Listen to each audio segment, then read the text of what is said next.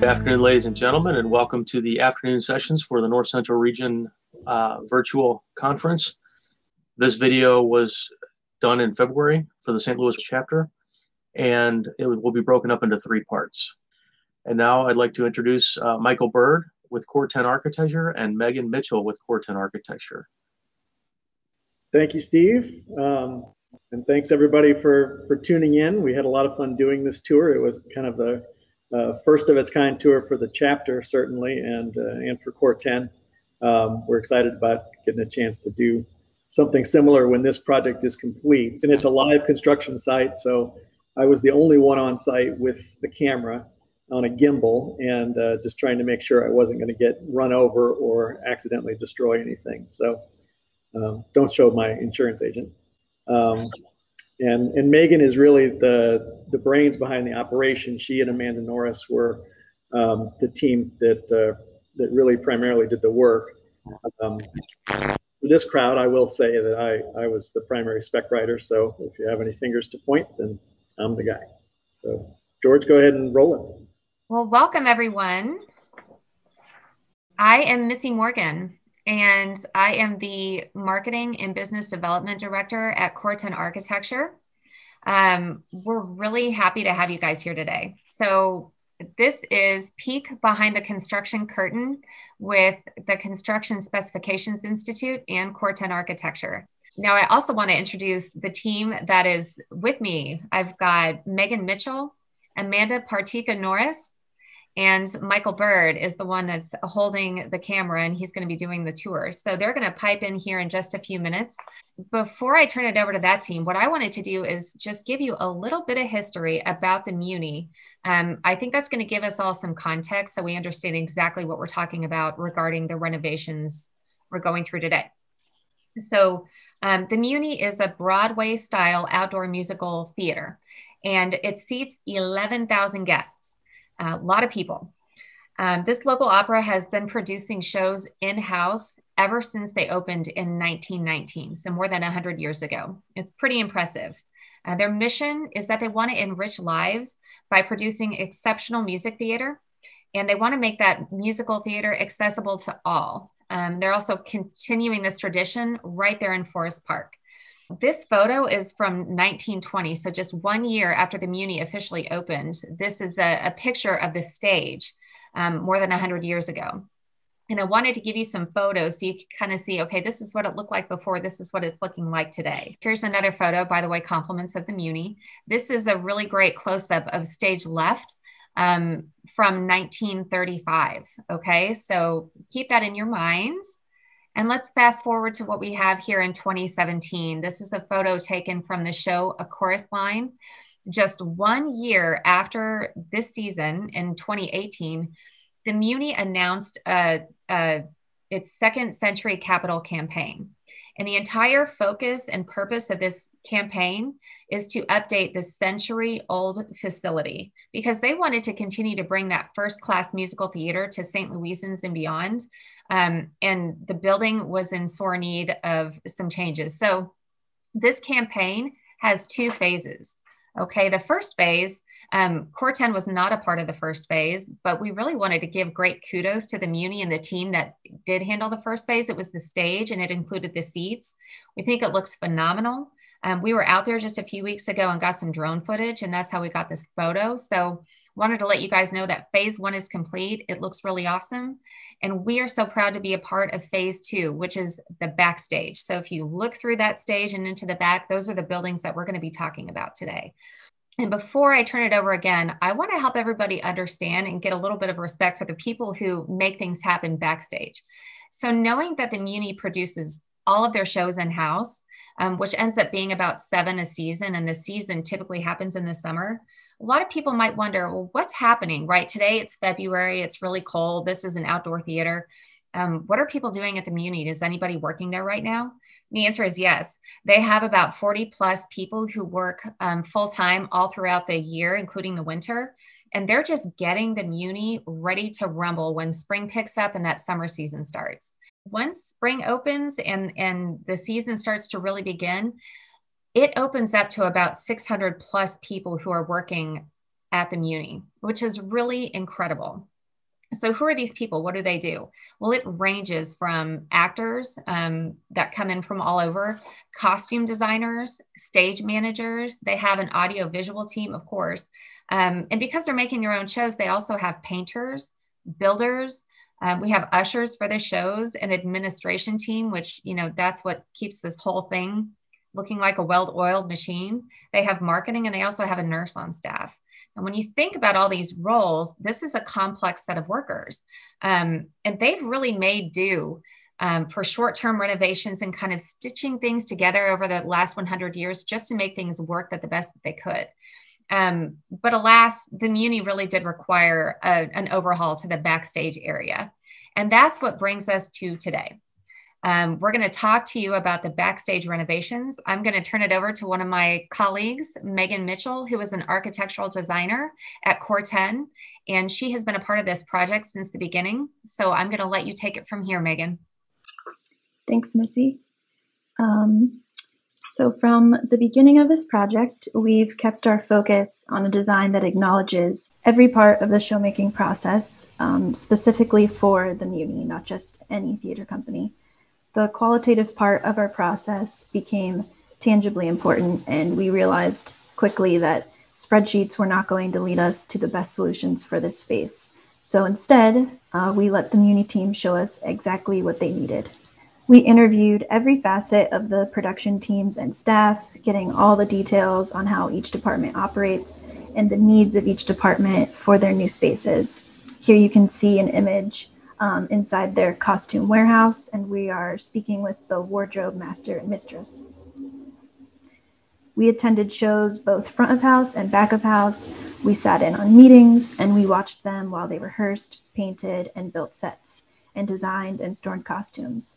We were really excited to learn about how each function currently operates and what they hope to see in future spaces. This image was taken in the dressing rooms where we were talking about the needs of the wig stations and the wig storage. We made sure to look at and consider every nook and cranny of space to see how we could reimagine the existing space for better use.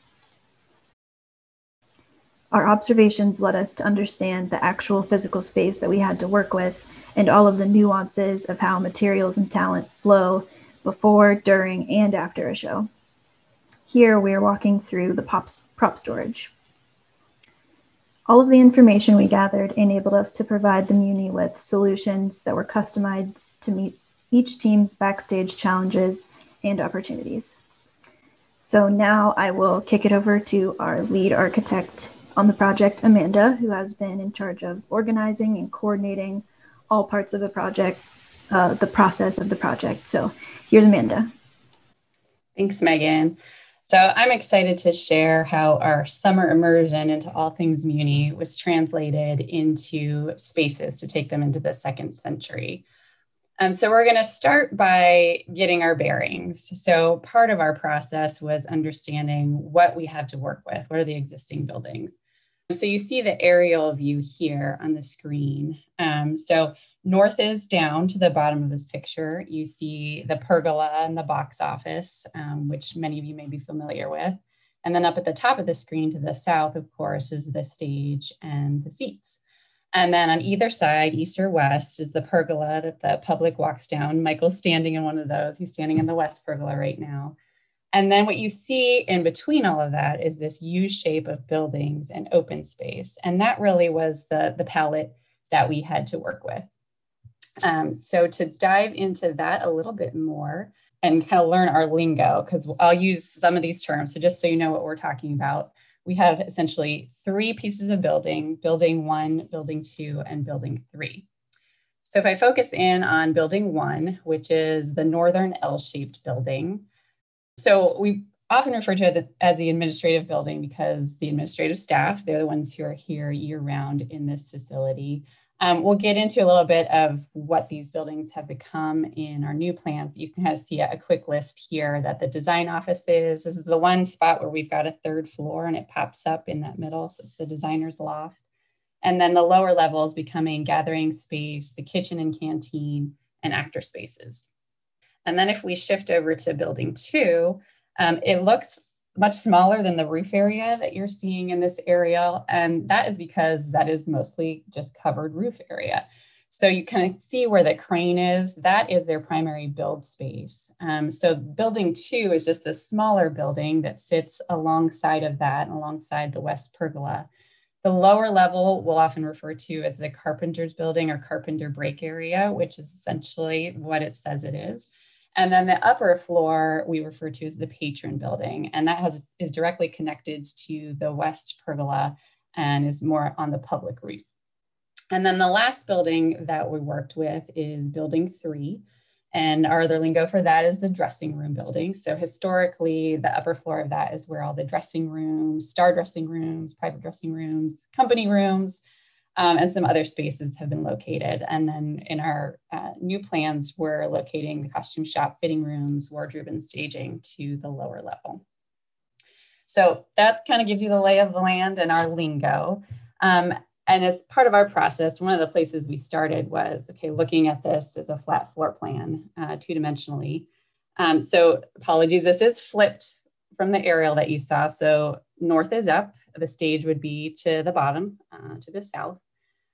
So this is what we had to work with, overlaid with some color coding. So just to give you an indication of what you're looking at there, the blues are typically our dressing room or costume related spaces. Orange is administrative. Yellow is actor spaces, green are technical or production spaces, and gray are patron spaces. So something that I think you might see and that we noticed is certainly there's sort of disconnect between blue spaces and gray spaces are sprinkled into the backstage, which was problematic because those are public access spaces. So being backstage that needs to stay secure, that was a problem. So that was sort of our groundwork. And I'd say that there was an assumption at the onset that we would need more space. But our process really yielded 4 guiding principles that led us to be able to work with a lot of what we already have. So you see a few photos here.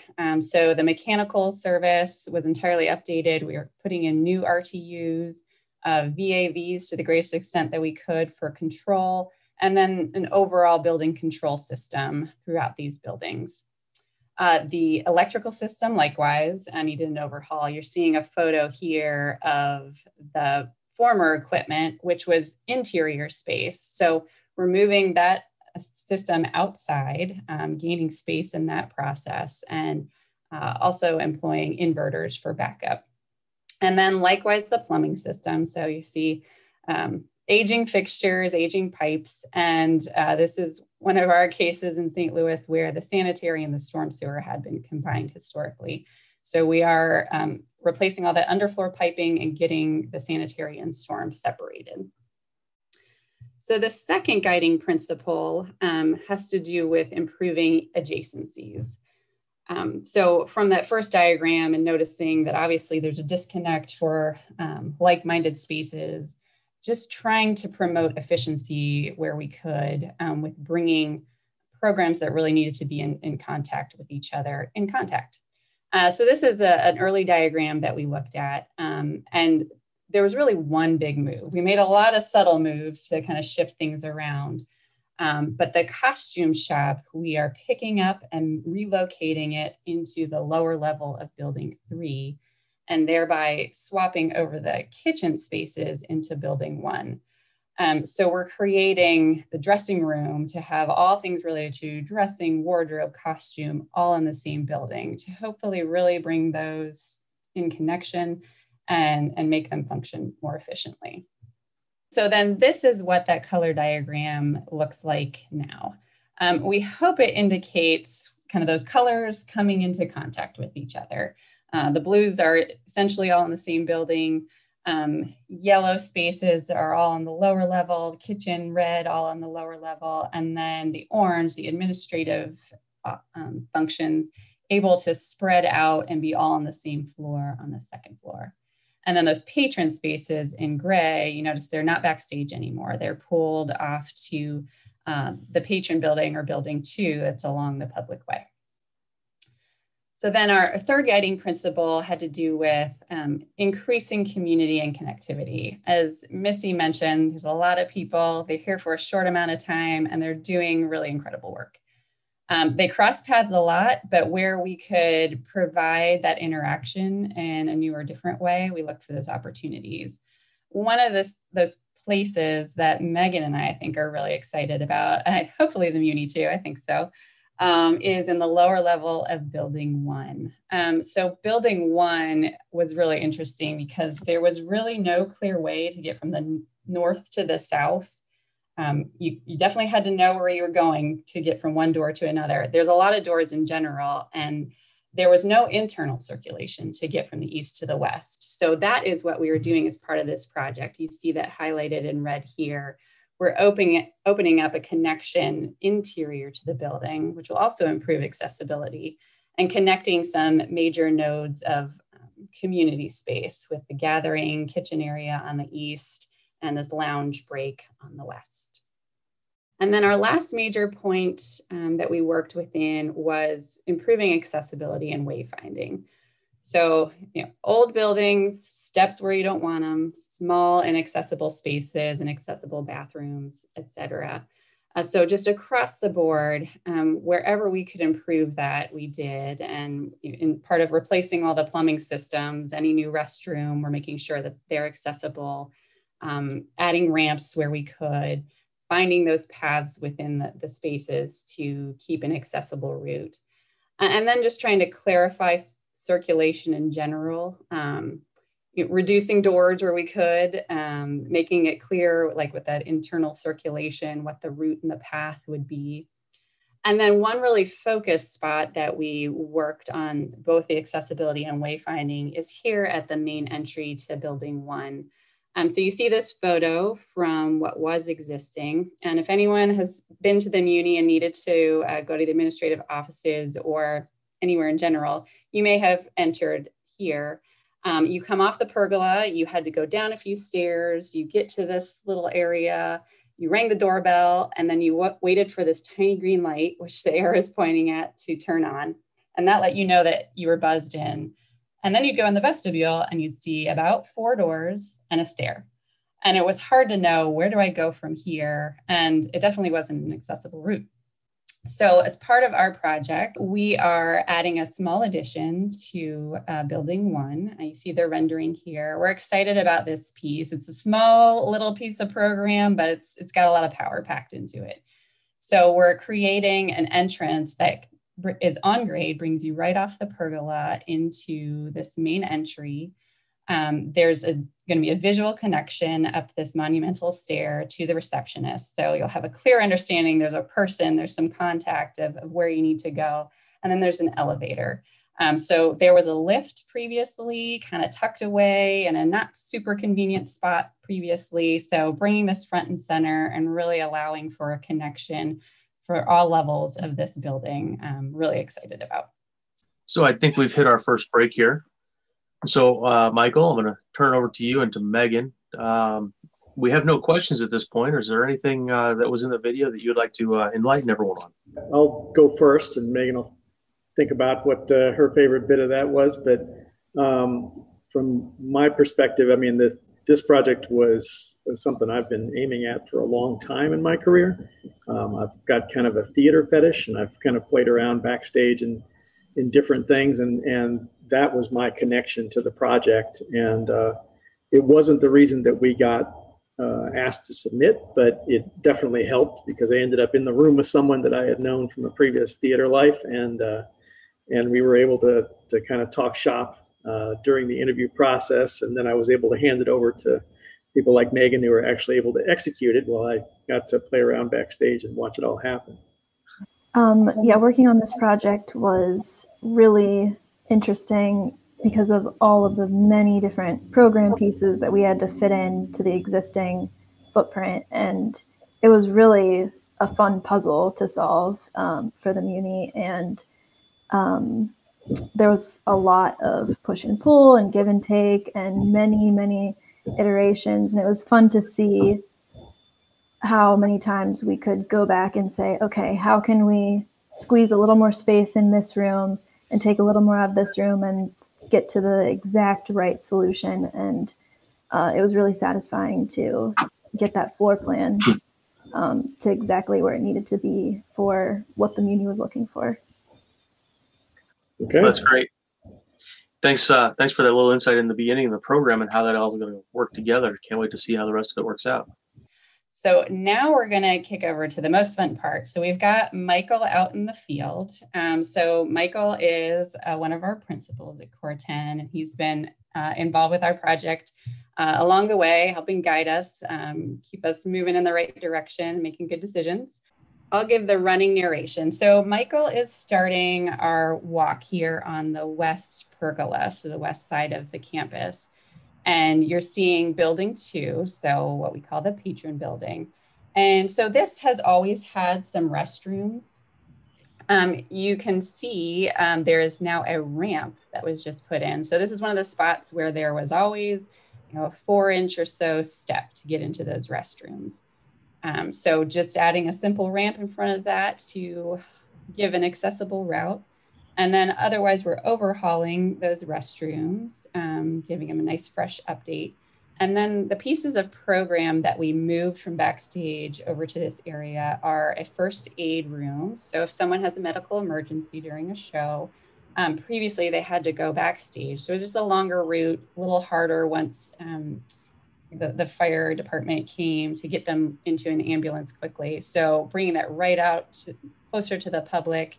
That's the doorway there that Michael's looking at, and it has a little restroom in it. And then the other piece is a nursing family room. So nursing mom can get away, cut away from the show. There will be a feed to that little room so they can stay more connected. Again, that was previously backstage. So it'll be a lot quicker for someone to step away and then get back to a show. So Michael's kind of walking along this new ramp, this platform, the restrooms. I think you might peek in here. Yes, so you can see we're getting far along. We've got some plumbing rough in, furring some of the walls, and getting ready for some new fixtures. So this restroom, it's a public restroom, so it's used during the shows, but it also is the closest restroom to what is called the West Platform, which during the day is being used for a lot of rehearsal. So having a spot also very close and accessible to that platform will be definitely beneficial. You'll see this lovely yellow glazed tile. Most of the Muny consisted of that. Yeah, a lot of it is disappearing or being covered over. So it's either been demoed or covered over. So now Michael is going to walk down the west side. This is the ramp that will lead us backstage. This is a little space where they store the programs. So our usher space was another spot that was previously backstage, and they'd kind of have a long route to run. So we're creating a little spot in that programs room, a little counter that they can kind of come and rest in between, helping people out during the show.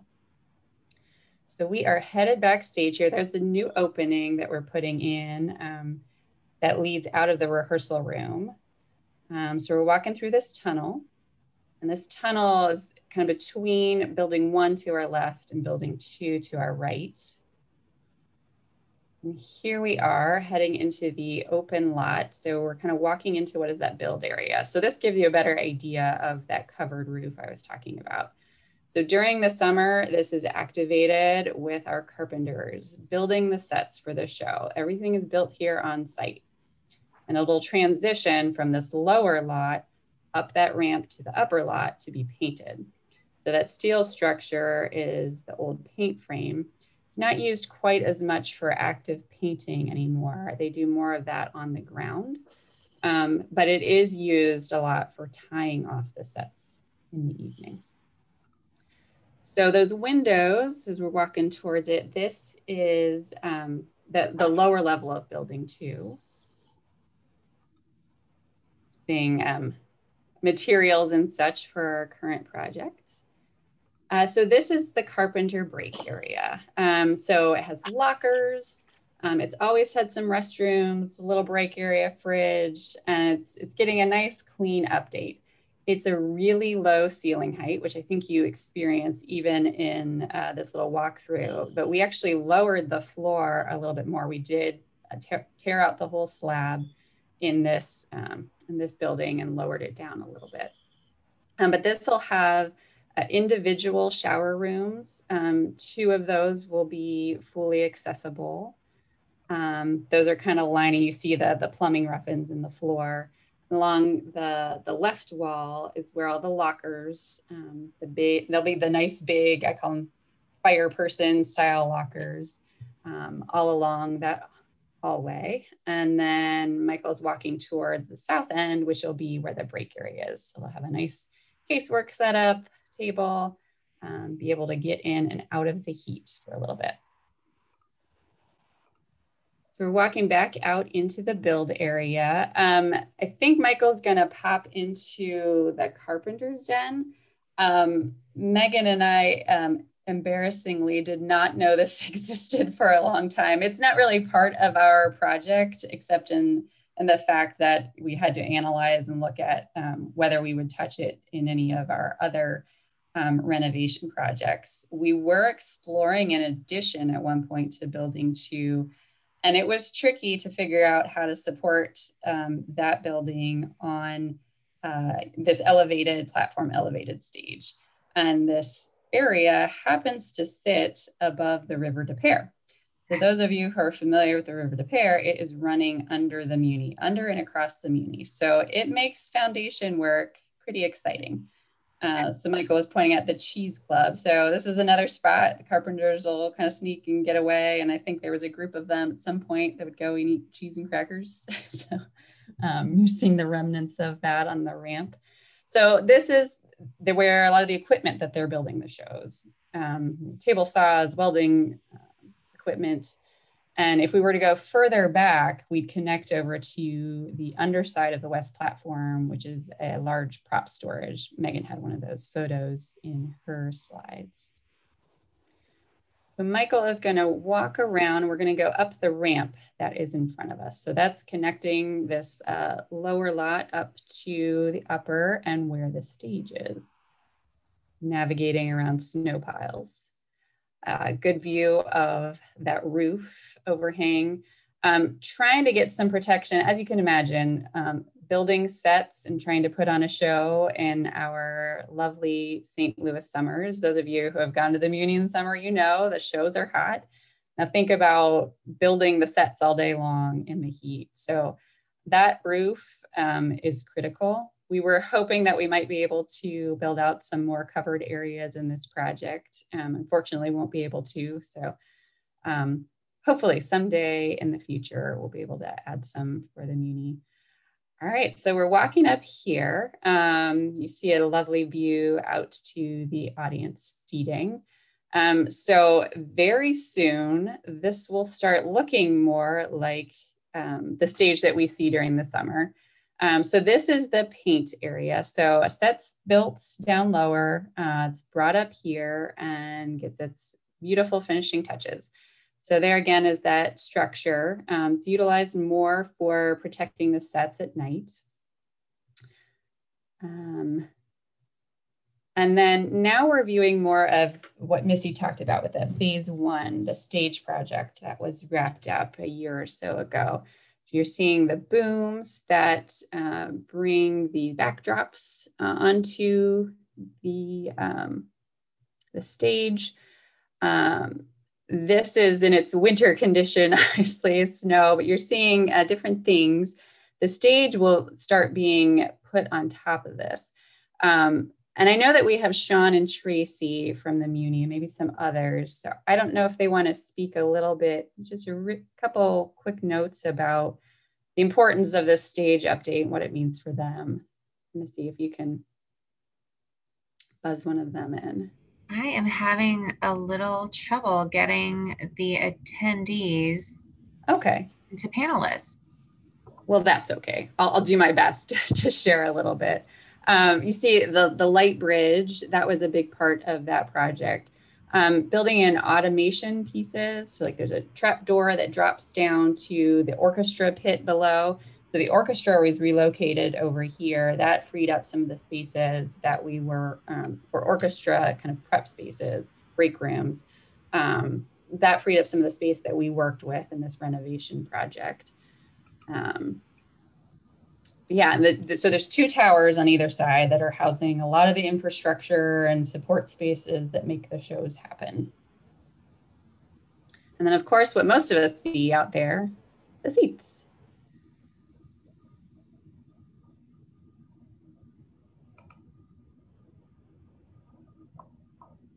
Michael's probably pretending that he's putting on a show for y'all. Okay, so we're gonna walk towards, you're seeing kind of off to the left, the south side of building 3.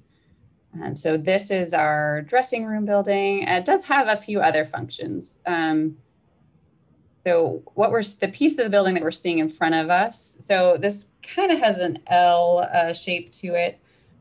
Video Village is in the space that's directly in front of us. I think we'll see a little bit more of that as we get into the building.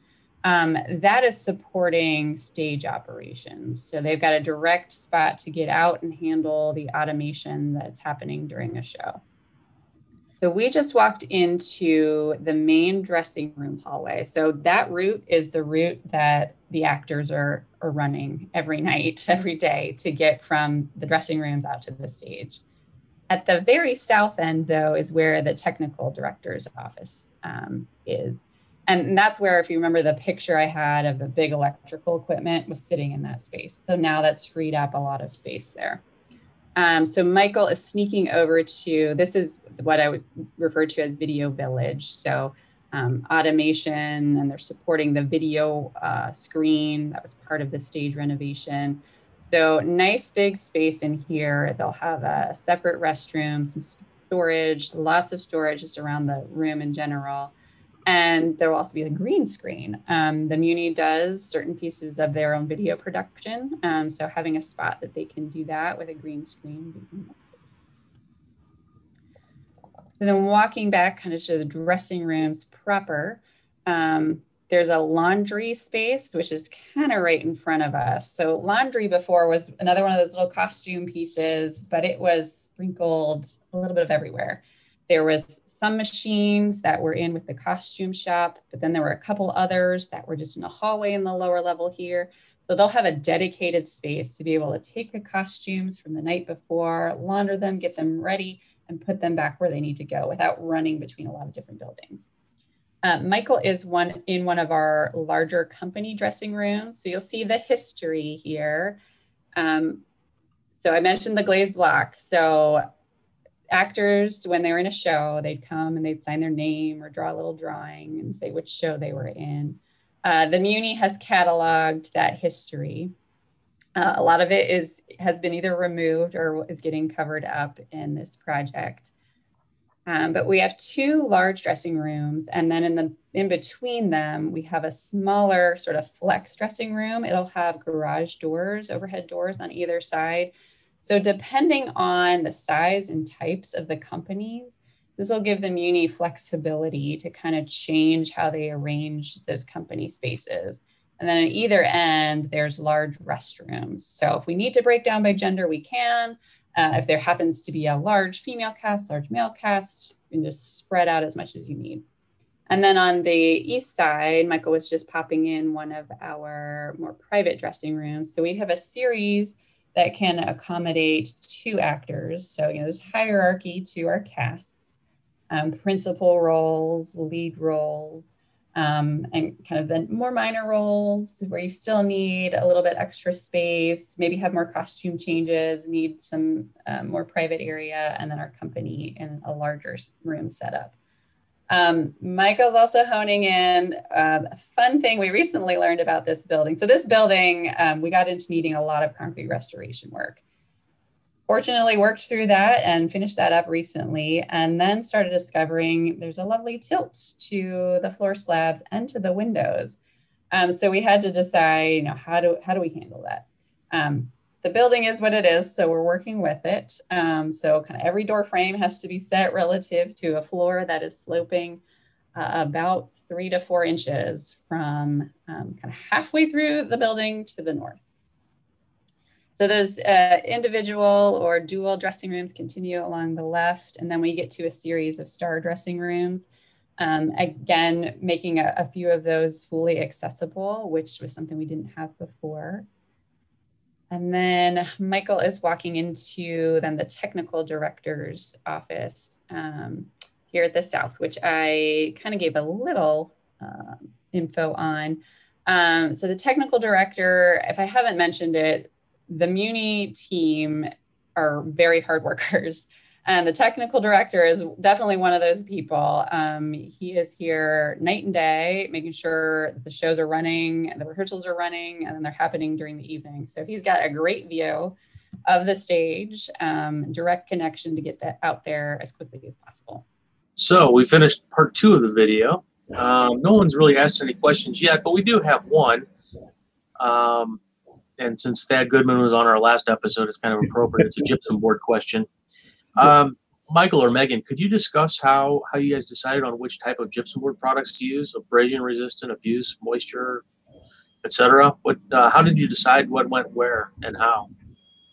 In perhaps a typical specifier architect relationship, Megan and Amanda were in the room to understand the programmatic needs, and they passed that information to me. So I took my cues from their needs, and Megan knows something about the requirements of the spaces. So in areas basically that have a lot of movement going on, like the dressing room level of building 3, during a show, there are people constantly running up and down the halls, in and out of the rooms. And so those hallways have special gypsum board or FRP on the walls as well to protect them.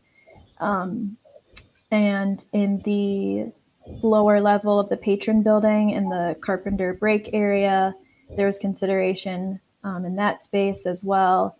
Basically, especially for the bathrooms in those spaces, they wanted to be able to just hose it down if necessary to clean it. So all the floors in there are concrete. There wasn't a very high level of finish. So just being able to clean it and keep it safe from abrasions and such was important in those spaces. But then in the administration building, it's a little bit calmer, not as many people running into things and running in and out of the building. So there's a little bit less of that concern. Yeah, and from a product standpoint, I mean, I did a somewhat closed spec. I listed manufacturers that we'd had good experience with, and National was certainly the top of that list. And it was fun to specify those kinds of products on this job because there's so many different conditions that we had to satisfy. You know, on a typical office warehouse job, you have a very limited number of things to consider. But on this space, we had everything from corporate boardroom to kitchen to paint shop, electrical rooms, places where that were going to take a ton of abuse from equipment and carts, and places that were going to take a ton of abuse from young volunteers who are running around, and then a highly finished sort of entryway. So we got to do a little bit of everything on the product side, and it was the most fun I've had in a while. Great. Hey, we do have one question, but what's something you said just sparked a thought for me, and maybe somebody else too. You mentioned proprietary specs, or you had closed the spec on a few products. Was this a publicly funded project, or was this No. Public-private? No, this was this is a nonprofit organization. They have their own board and they have their own donors, and they've been raising money in a capital campaign for quite a while for these big improvements to set them up for the next 100 years, as they say it. So no, we didn't have any kind of restrictions like that, And I was given the stage project, which had some limited new interior work done by that architect. Around in the wings next to the stage, there were some interior spaces. And that was given to me as kind of a template. So it was really the finished, colors and products, some of the products, the visible, pretty ones that were kind of handed to me. But by and large, everything else, quite honestly, I will say this because I have you guys here. Quite honestly, that spec was not a good spec.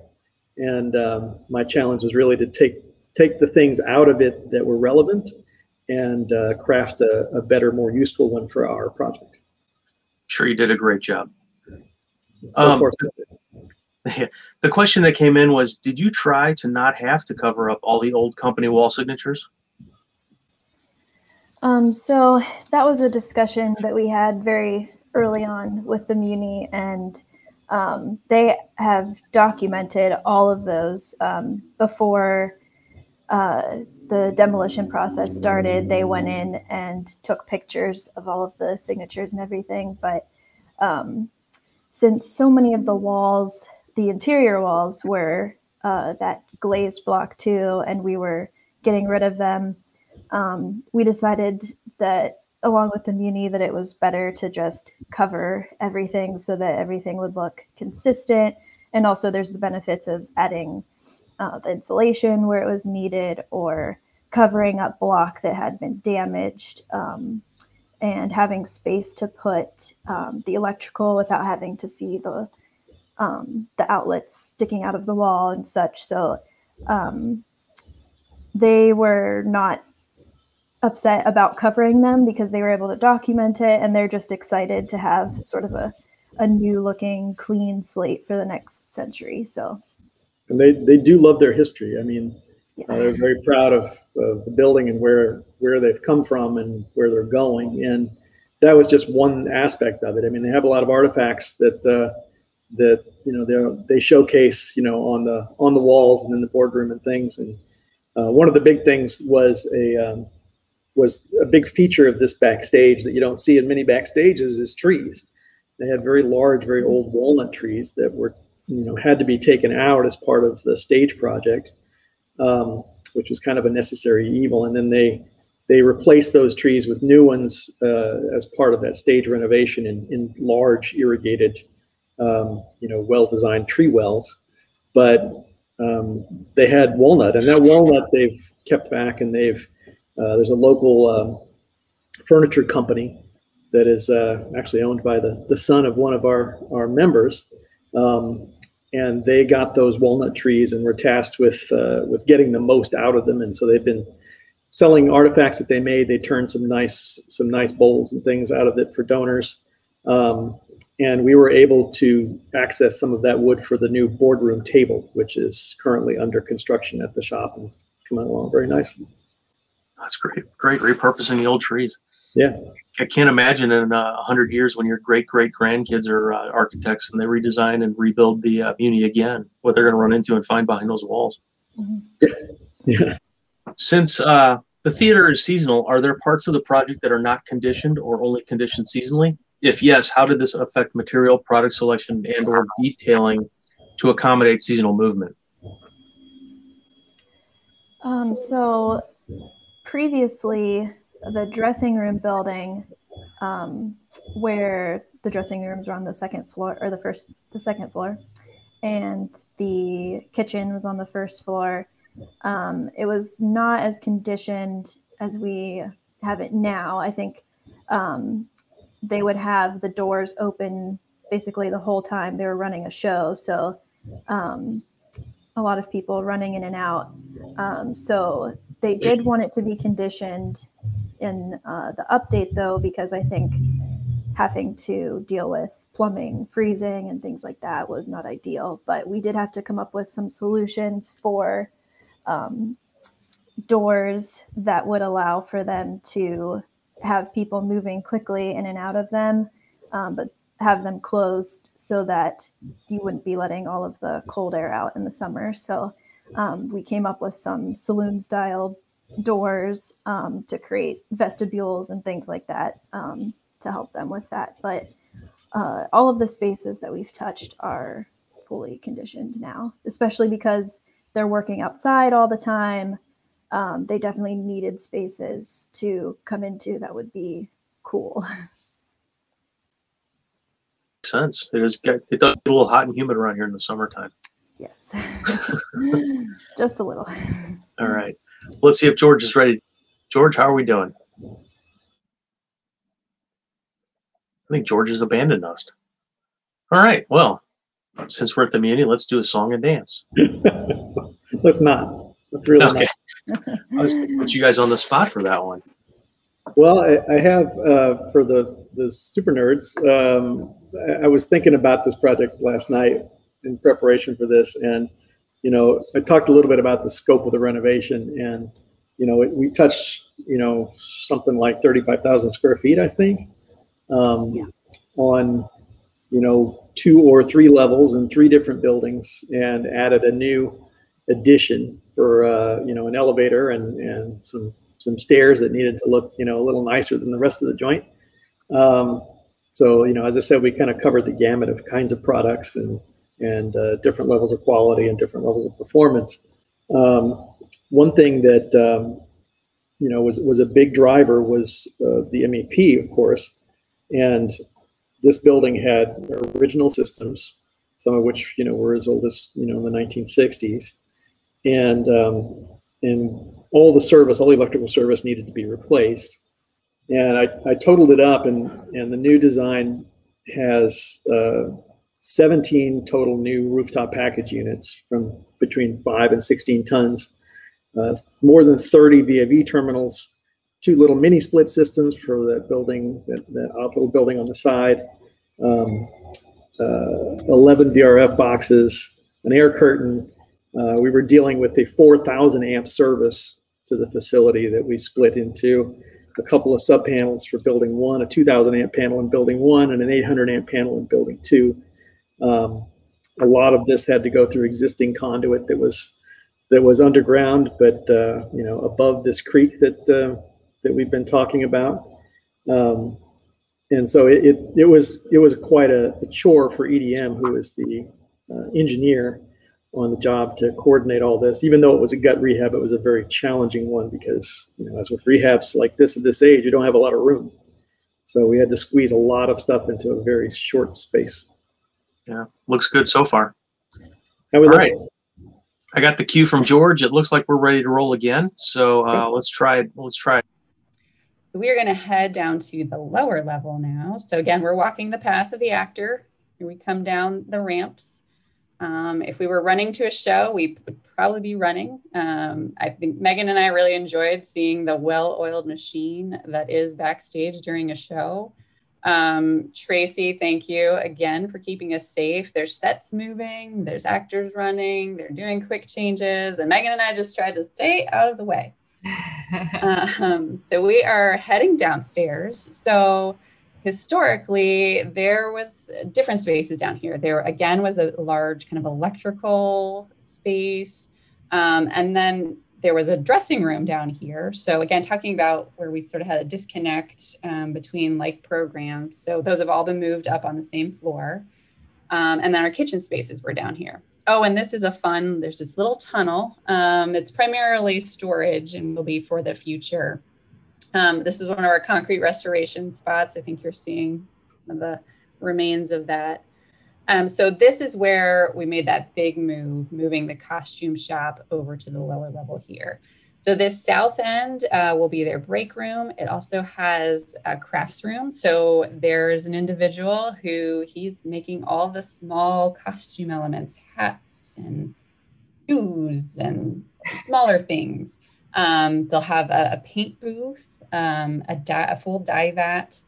So equipment that was done in a very tight space before. They have some room to breathe and do some things that they weren't necessarily able to do previously. And then we'll have our fitting rooms, which will be off to the left. And then we have some offices on the east side for our costume shop manager, our wardrobe master and mistress, our costume designers.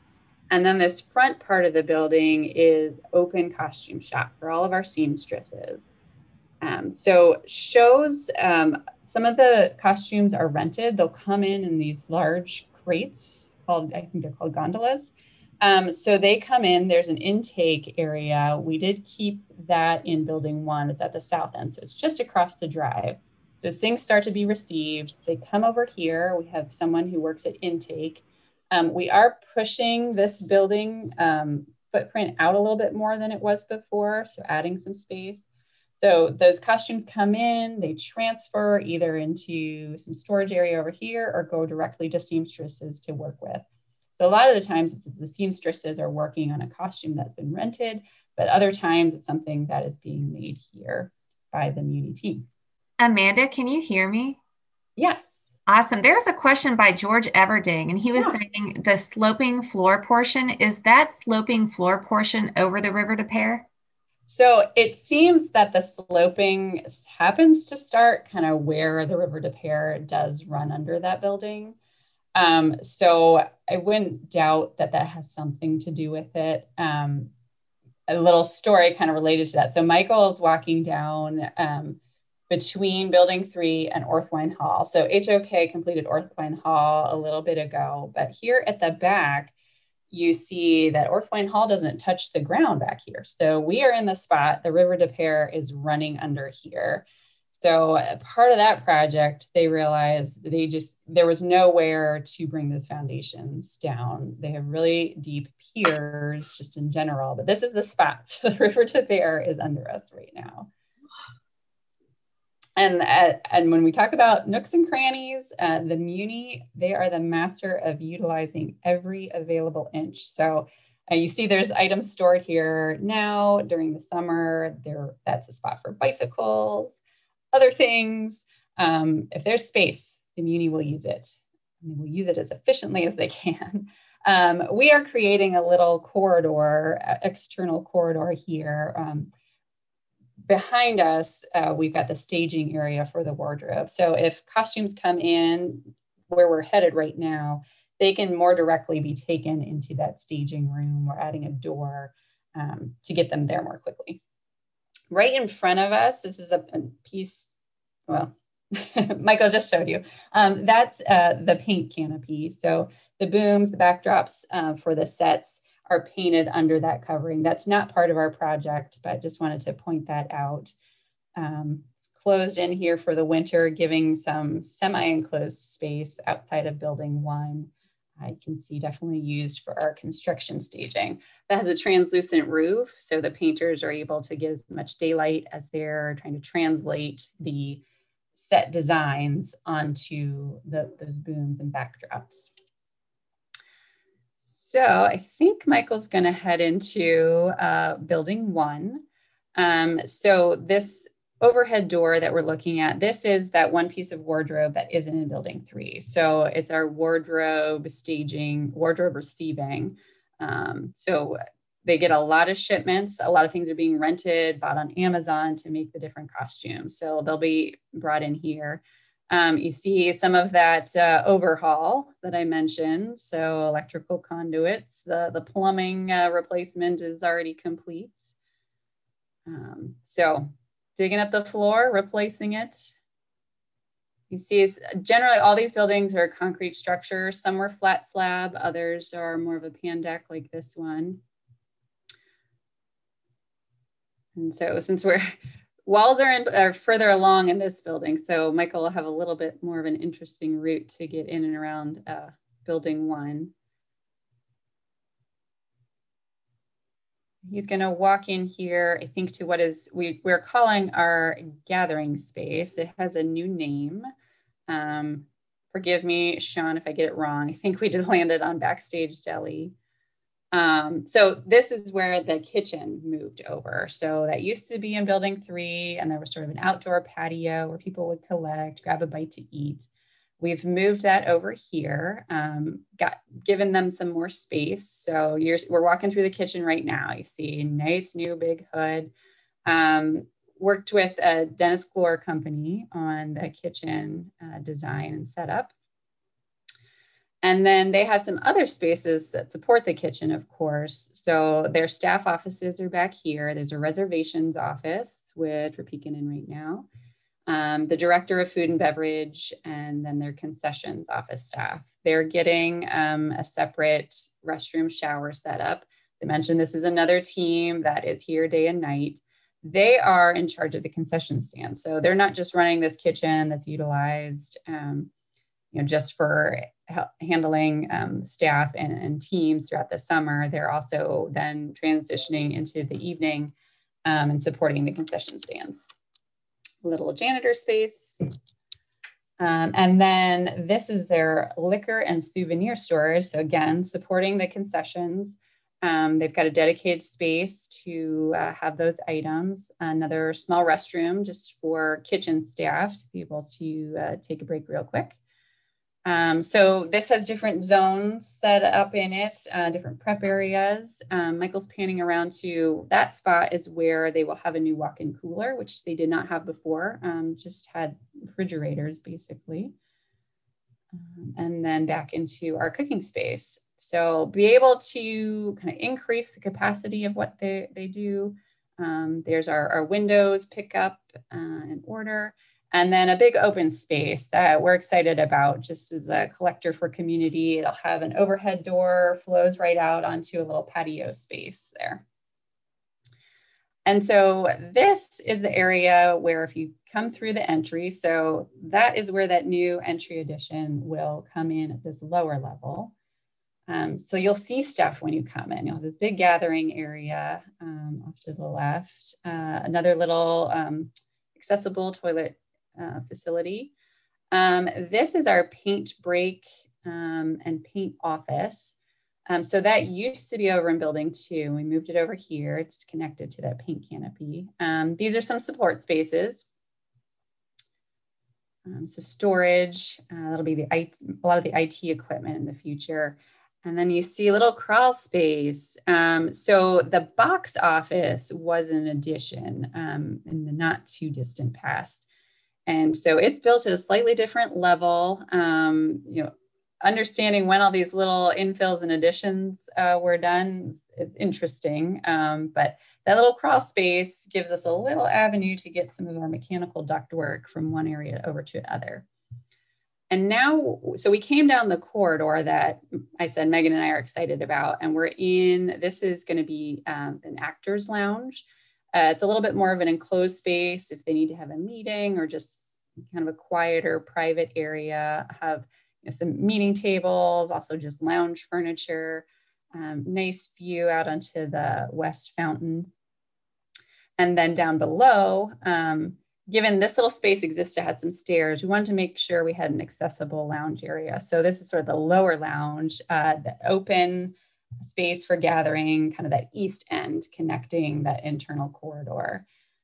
And then we transition over to, so we've got a couple of restrooms with showers. So again, just giving people who are here long hours an opportunity to get inside, relax, cool off, get prepped from day to night. This is our stage manager space. So this was historically upstairs. So during a show, during rehearsals, they had a long route to run in case they needed to go grab something. They're supporting the actors. They're making sure the shows are getting prepped. So bringing that down in connection with our actor spaces and making it more accessible for those stage managers running back and forth. And then this space is going to be a rehearsal space. So that's another space that was upstairs.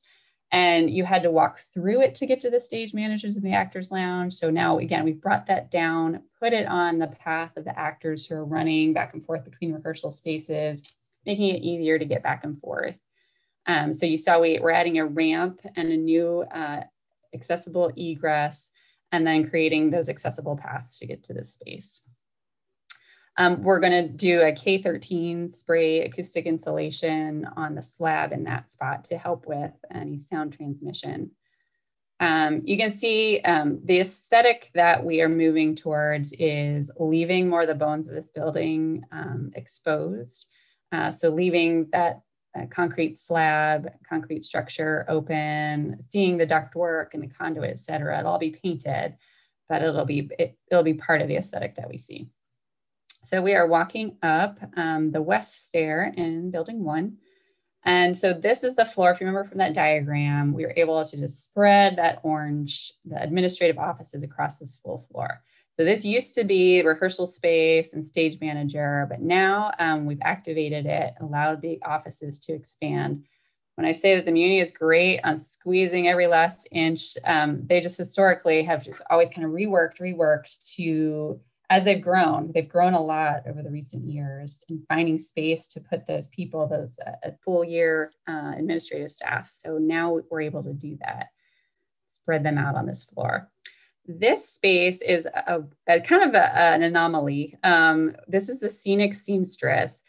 Historically, this person was docked in with the costume shop, which she's dealing with big bolts of fabric. These are being put on the booms that are then painted. So she was in the costume shop, but she's as much related to the carpenters, kind of creating those booms and then getting them to the painters.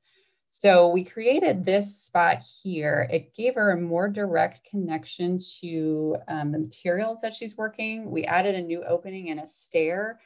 We didn't have an egress stair, so that helped in one light, but it also gave that connection to get materials to her and just have a dedicated space because she didn't really belong in the costume shop.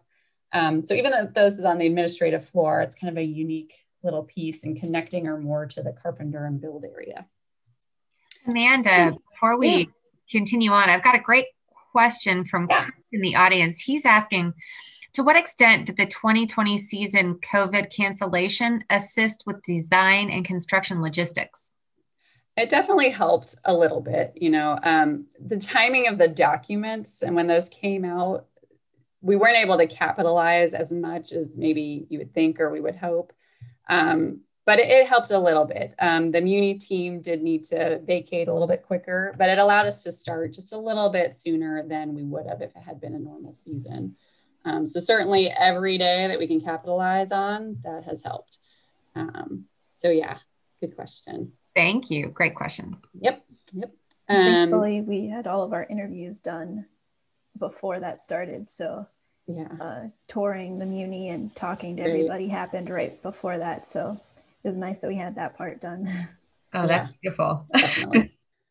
Okay, so we are kind of in the middle section now of the administrative level. So this area, more of the offices we're able to work with as they are. So kind of just cleaning up a lot of this. We did open up some spaces that weren't before, but you can see some of these walls were existing previously.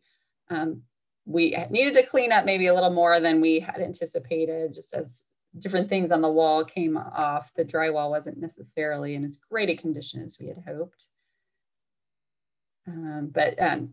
So yeah, these are some of the spaces where it's critical that they can see out to the stage.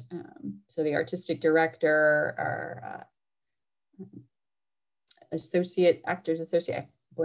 sorry, messing up the name there. And then we're seeing out to the roof of the box office, which infilled from the front pergola over to building 1. So I think this is our education offices that we're in now. That's a space that has grown on the Muny staff recently. So you can see this is a spot where we don't have concrete structure. Megan and I still don't quite know when the design loft, the 3rd floor, was put in. The original drawings didn't show it. This was originally the rehearsal room, so big, beautiful double height space. But we think shortly thereafter, or maybe even during the process, they filled in the floor so that it has 2 levels. So upstairs is the design loft where the designers are creating these shows. And Amanda, Tracy's been amazing. And she piped in here in the chat. She said it's the producing associate and company manager that are on that floor looking onto the stage. Thank you, Tracy. Thank you. Okay, so now we're in the east stair. So this is the spot where the new entry will come in. So in the not too distant future, there's a lot of site prep work. They were supposed to start, so that was an area where we needed some ground improvements, and we have to do helical piles, and those are ready to go in, but there's snow on the ground and it's frozen. So that spot is little slower to get started, but we're excited about it. You can kind of see, there you go. Thanks, Michael. We've got a hole, it's ready. So entry coming soon.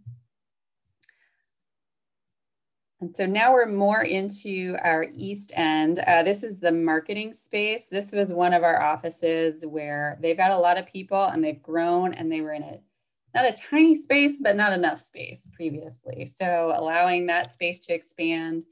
At the outset of this project, we weren't necessarily finishing out the full east wing, but we have added that scope. Michael, don't go breathe asbestos. I saw the asbestos warning there. So this has more recently been demoed. So this scope is now incorporated. This end of the wing is where we have a few more of our executive offices, the president's office, managing director, and the boardroom. So we're kind of shifting that boardroom. It'll have a new life. We're working on a new table as part of that design. So they just recently demoed this spot, working through the abatement. We're finishing up the drawings for this piece of the build out.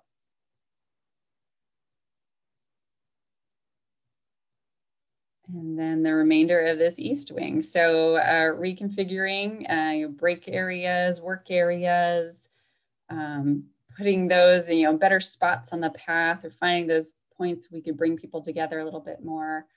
Something I didn't point out, we are replacing, if there was a window that hadn't been replaced already, which a fair amount had, we did, as part of this project, go ahead and replace the remainder of those windows.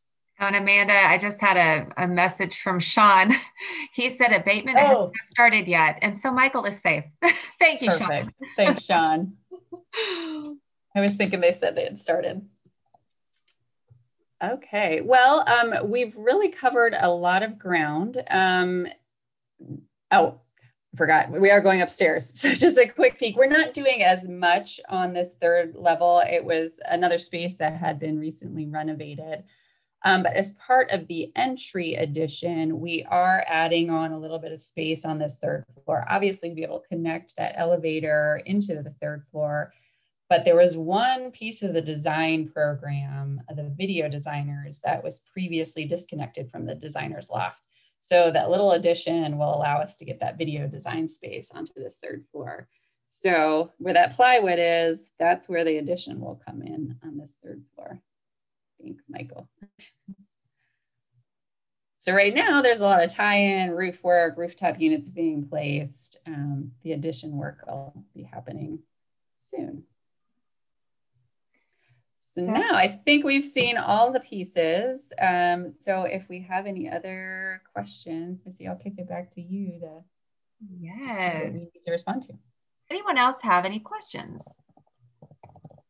There's one question that popped up. Lynn Jaworowski was hoping that this video wasn't done today, which I assured her it was in February because there's no snow on the ground. But she asked, what is the anticipated completion time, or is it complete now? I know the Muny season starts up soon. Megan, do you know what their timeline is?